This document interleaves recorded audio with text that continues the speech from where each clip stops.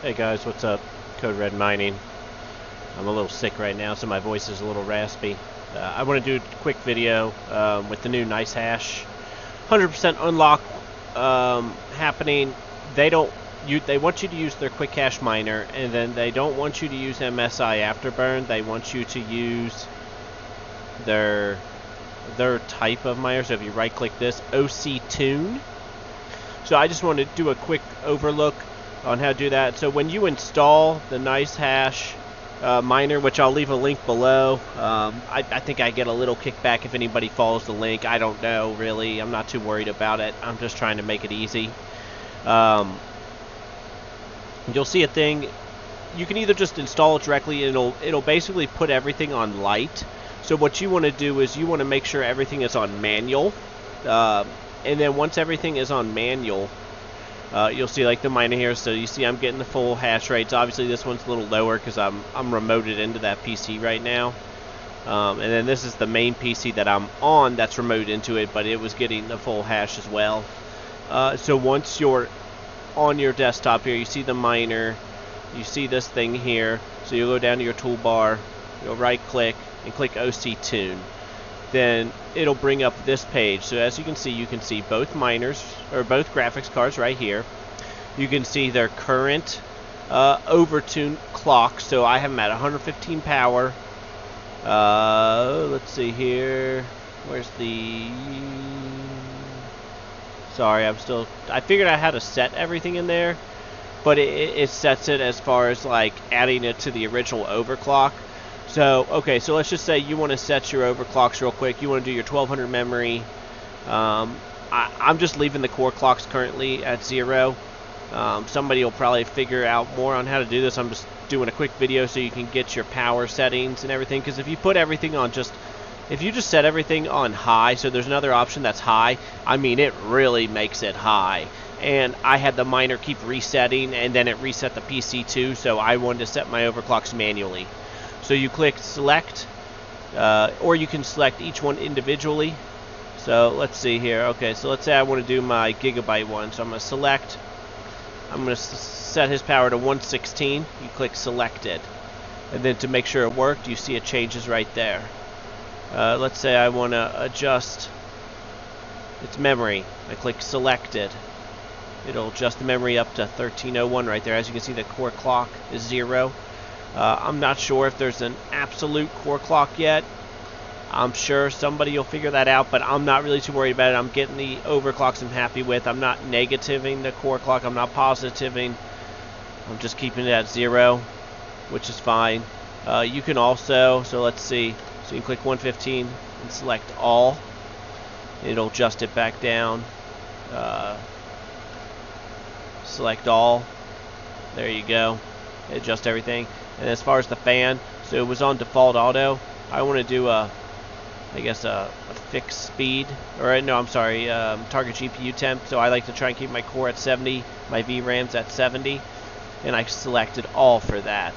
So then it'll go ahead and do that. And as you can see over here, it's almost real time. You can see where it's changed and everything. You can see in the excavator miner, you can see where your settings are. So fixed fan speed 100%, 55C, 70C VRAM. And then so it's fan override, so it's overriding the fan because I don't want that stupid auto stuff. I just don't think it works very well. But it seems like there's a lot more to this miner. And as you can see, there's some stuff that's experimental. AMD overclocking. AMD overclocking I haven't messed with yet. This is strictly for 20, 30 series. I would assume 10 series too. And you can see where you can select each individual card there. So yeah, quick video. Just so you can get your overclock set correctly, so you don't have to use the NiceHash medium, high, or light setting. You can actually do the manual, set your 1300 or 1200 memory clock, your power settings, and get those optimized settings that you usually use through MSI Afterburn. And also, as far as MSI Afterburn goes, what I did was, so I normally have mine set up to where it returns to the overclocks that I keep for mining. I went ahead and turned that off and reset the graphics cards to stock, and then closed MSI Afterburn down. I didn't want any interfering with this overclocker with MSI Afterburn. So yeah, like I said, this is a quick video. Here you go. This is my other graphics card. If anybody's watching C, on Apple TV. Super good. Jason Momoa is awesome in it. Just also, side note, go watch Apple TV C. Really super good. And I've also been told to watch Foundation on there. From what I'm hearing, Apple TV is killing it right now on the TV shows. So this is the first show I'm watching on there, and I'm loving it. Sorry, side rant. So here's my dashboard. You can see these two running fine. I still have the page up, so the one's going to be a little lower right now, but this one is basically full hash. I found the sweet spot for my 3060, and these are version 1 3060s, but they're on the newest driver. So they're on a 500 driver, not the 470, so it is actually correct. And then this is a version 2 Asus Tough One. Obviously, the mega hash is a little lower right now because I'm actually on that PC. It's running 3 monitors and recording right now, so it's going to be a little lower. But those settings I have about the same. I set that one a bit higher in the power limit because it's my main PC, and I don't want to starve the graphics card of power because it's need to run 3 screens and all my other stuff while it's mining. But the other settings are pretty much exactly the same. So I'm going to go ahead and end the video there. It was a pretty quick, easy video. I just want to get this out for everybody so they can at least get some basic settings, and I'm sure somebody will release a more detailed OC tuner overclock thing. Hopefully NiceHash and this thing becomes better. I'd like it to go through Highway West, but I don't know if that'll happen. NiceHash isn't sharing the code, so we'll see. But you guys have a good night. Come mine with me on Ezil.